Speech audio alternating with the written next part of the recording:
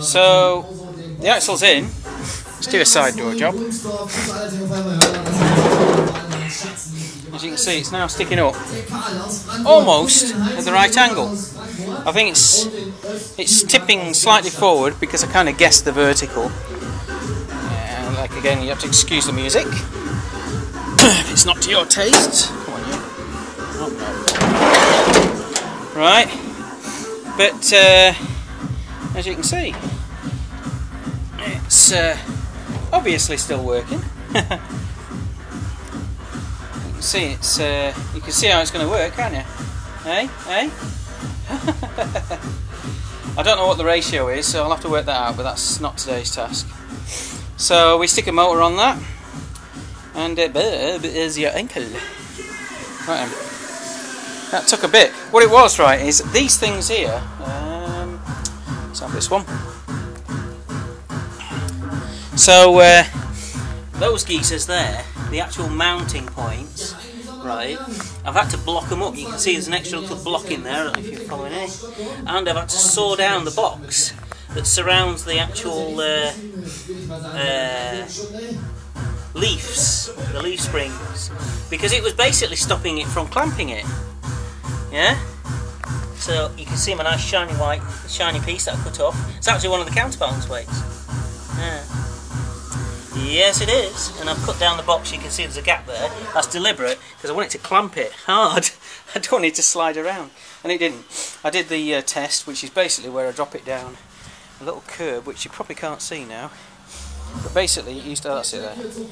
So this guy here, that's a curb, and as it dropped off the curb, it made it slide because of the weight. And I just did it, and it didn't.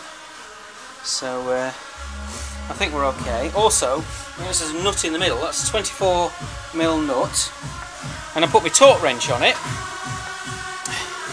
and I set it. I was trying to get it so that it's set so I can get the torque properly, and I found out that I can turn that right up that manually. Basically, I put the torque wrench on there like this. I'll show you. It's not got the right nut.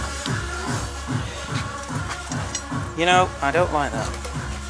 So basically I put the torque wrench on like that and then turned it, and I was using the torque wrench to measure how much torque it needs to just get it to mount up that small step. I mean, you can't see it, but it's about a 45-degree angle, and I would say, I don't know, maybe 7 centimeters height.